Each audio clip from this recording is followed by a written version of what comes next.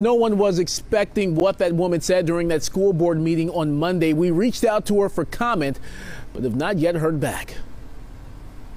My address was put out there. We were threatened. And why? Because he said A white woman's use of the N-word at a Grosse Pointe school board meeting Monday is causing quite the controversy in the Points. This happens to be in every song. The FCC, the John Connors, the who's who are in charge.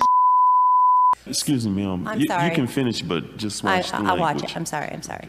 The woman was upset about her son's suspension and seemed to associate the district's diversity, equity, and inclusion efforts with him being disciplined for using the N-word in a social media post and in a video. What was your initial reaction hearing her comments? Frankly, I was shocked.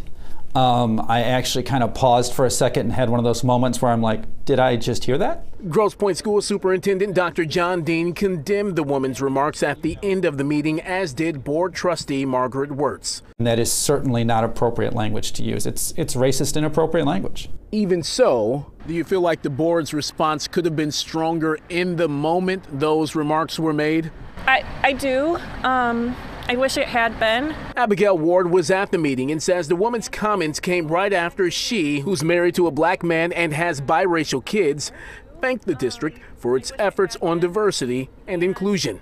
I'm just concerned as a parent that the more and more lines continue to be crossed, how much will, at what point will the board then speak up? The woman who used the N-word in the meeting blamed her son's use of it on his aunt and hip-hop. his dark chocolate auntie got him into Straight Outta Compton, okay? So my boy got Straight Outta Compton, he's into it, all the old school hip hop. Being introduced by his chocolate brown auntie doesn't make it right. And for her to do it at a board meeting, to be so offensive, to disregard any of the brown aunties out here in the district and parents and students who hear this and exposed to, you know, the meetings, how do you think that made us feel?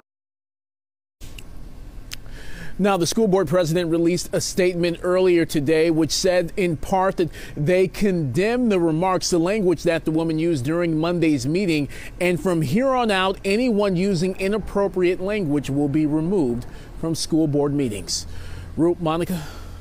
Thank you, Randy.